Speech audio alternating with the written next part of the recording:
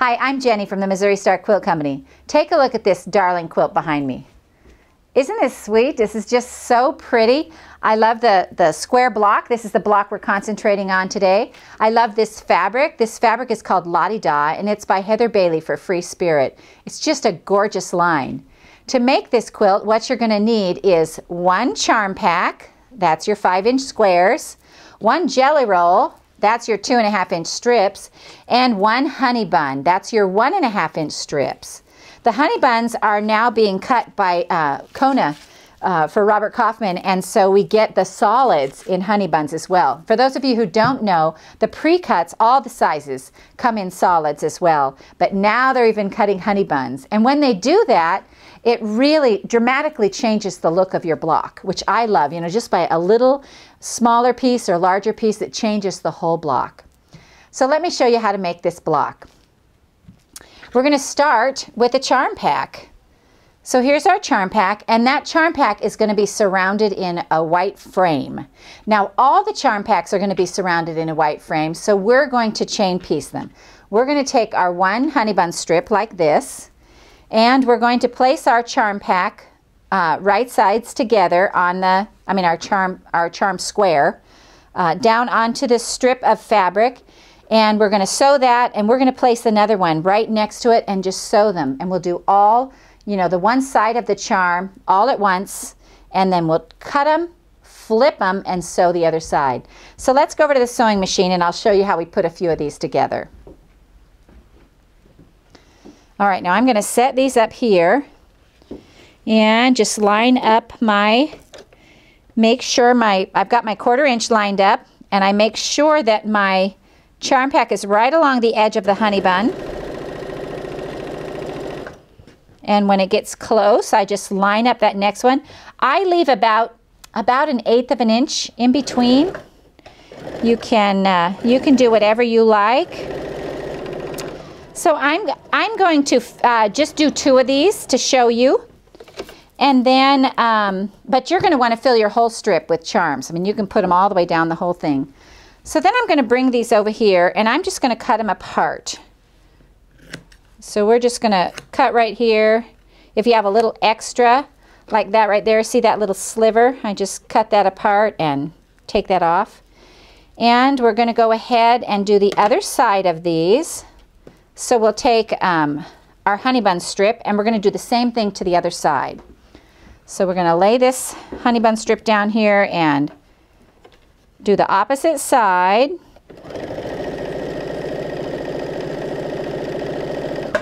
Now I'll just add the second one. Right sides together. 1/4 of an inch, just like we always do. And now we'll trim these 2. Just like that. And I'm going to trim off this little excess. You can use your rotary cutter if you like. I just find it easier just to scissor cut them. So now we're going to press these 2 back. So we're going to set our seams and roll it back, just like this. And we're going to set our seams and roll them back. Now we need to sew the white strip on the other sides, and we do it exactly the same way. There we go. So now we finished sewing the white on both sides. We're going to clip them apart, and then we're going to press them open. Make sure those are nice and straight lines. We want to keep our edges straight. So we're going to set our seams and roll them back. Just like this. Set our seams and roll them back. So now we're to the next bordering stage, which is done with a jelly roll strip. This is a 2.5 inch wide strip cut by the width of the fabric, and we're only going to do 1 block at a time when we do this. And the reason we only do 1 block at a time is because we want the same strip to go all the way around it. So the method is exactly the same. We take our block over and sew it down 1/4 of an inch. We're going to sew both sides first, and then we'll sew the top and bottom. Now we get to trim and iron, and our block will be finished. Hooray. All right, so now let's iron it back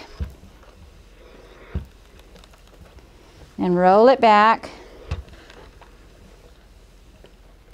And there is your finished block, just that quick.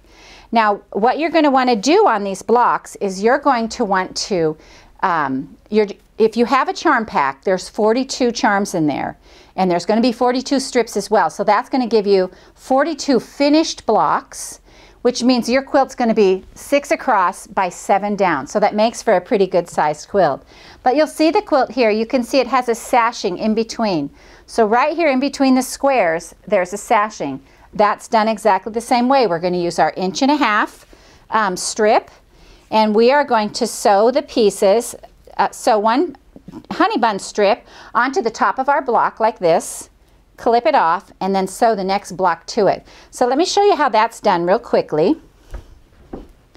So we're just going to do, this is a sashing strip, and because it's a honey bun size, it changes the whole look of our quilt. Where normally our quilt, you know, I tend to use a lot of jelly rolls. But now I think that I have pre-cut honey buns. What I use is a lot of pre-cuts. And now that I think that I have pre-cut honey buns, I'm going to have a lot of honey bun strips in there. All right, so this one gets clipped off. And then we're going to press that open. So set it and roll it. And to make our rows, what we're going to do is we're going to attach blocks together using this sashing strip. So the strip is there. Here's the next block we want to put on. And we're going to lay it right sides together. So I'll move it right here. Here's the block. And then we're going to lay it right sides together. Match up our edges so that we have a good straight line. Take that to the sewing machine and sew it down 1/4 inch. So now I've sewn a couple of more of these together because I really want to show you how to put this sashing in the middle here. Quilters sometimes struggle with this, and because you have to match up these seams, and that always seems to be this big headache. So I'm going to show you how I do it. First, we're going to sew the sashing on to the top row of blocks. Now, one of the things to remember when you put sashing on is that you want your sashing piece to be on top. And the reason is because your feed dogs take in more fabric. And if you have your sashing strip on the bottom, it might take in more fabric, and you might end up with a ruffly sash or border. Anytime you put a border or a sashing strip on, you always want that piece to be on the top.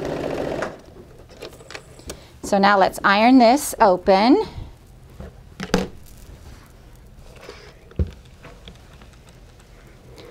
And then I'll show you all my tricks. Here we go.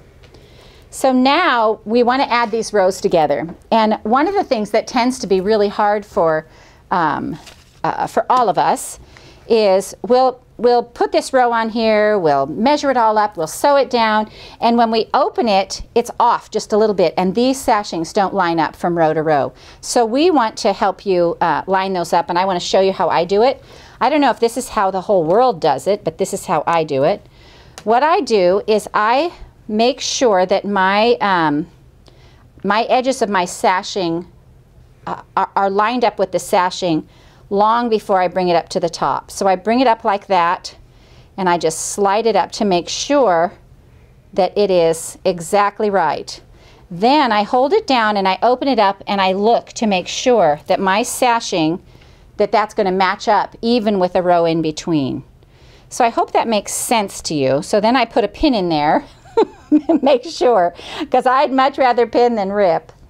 So what I'm going to do is I'm going to put a pin in here, and then I'm going to look at it again because I want to make sure it's right. Oh, look, see? It's just a little off. So you just have to really check that. So I'm going to do this method again. I'm going to come down here, and I'm going to slide it right up here, make sure that it's all lined up. Now if I could pick up that pin, there we go. So now let's look. Oh yeah, that's much better. See how nice and straight that is? So now let's head over the sewing machine and sew that together.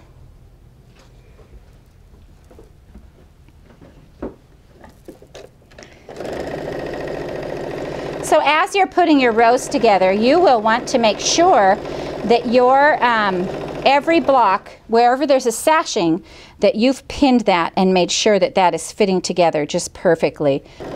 Okay, so we're almost down to the end of our row.